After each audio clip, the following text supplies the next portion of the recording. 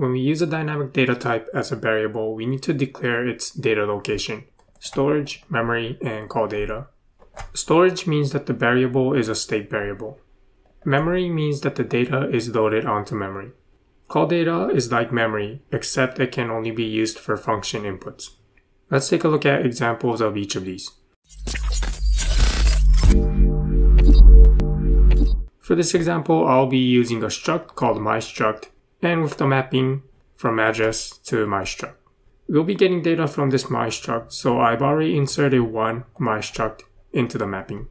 Now you've already seen that to modify a struct, the first thing that you can do is to declare myStruct followed by storage and then declaring the variable name.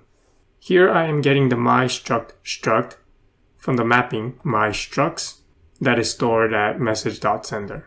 And I'm telling Solidity that the variable that I am about to use should point back to the storage, meaning the state variable. You would declare a struct as storage when you want to modify the struct. So for example, we'll modify myStruct.text by typing myStruct.text is equal to foo. When we execute this function examples, it will update the myStruct.text to foo. Now, if you just wanted to read myStruct, we don't need to update it. We just want to get some data out of it. Then instead, you can replace this with memory. We'll copy this line of code and then change the keyword storage to memory. And then I'll also change the variable name to say read only. This will load myStruct stored at message.sender to memory. And you can also modify this variable. So for example, say read only.foo is equal to 123. Actually, I'll change this to 456.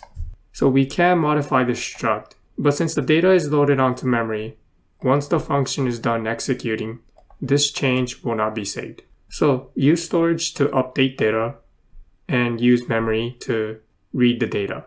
Now, when you're writing a function, both for input and outputs, you'll see the keyword memory and Calldata being used. So for example, we can pass in a uint array as input by typing uint brackets.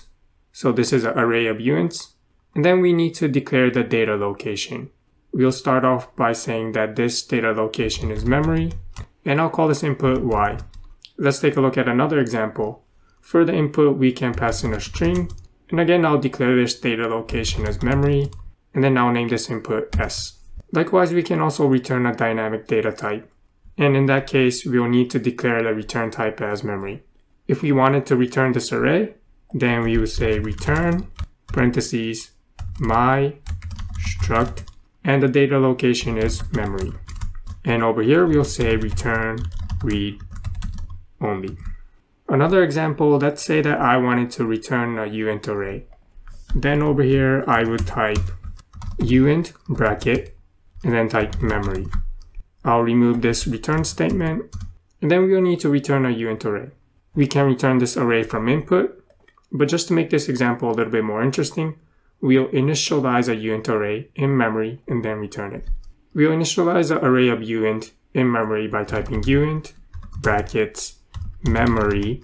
We're declaring that this array will be loaded onto memory, and I'll name this array memr, short for array in memory, equals to new uint brackets parentheses. For arrays that are initialized in memory, we can only create a fixed size array. We cannot create a dynamic array.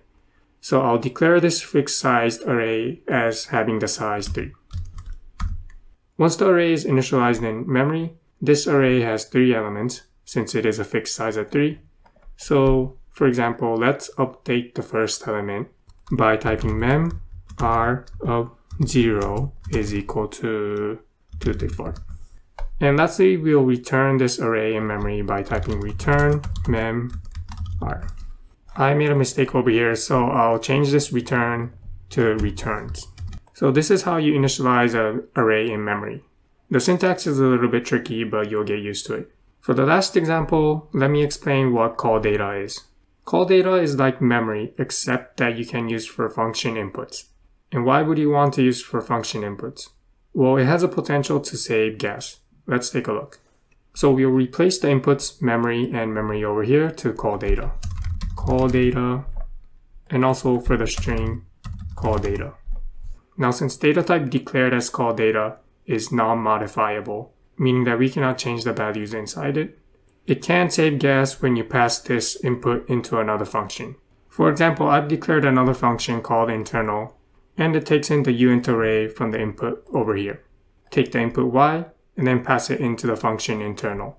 Now, if this input was declared as memory, then what Solidity would do is take this input, and when it passes on to this function, then it's going to copy each element in this uint array. So it will be creating a new uint array inside the memory, and then pass it on to here.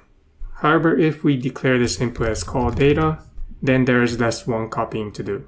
It takes the y from the input and passes it into the internal function without copying it. So that is how it saves gas. In summary, use storage to load dynamic data that you will update. If you only need to read the data or modify it without saving it onto the blockchain, then you can use memory. And then for function inputs, use Calldata to save gas. Whenever this input is passed to another function, it saves gas by avoiding copies.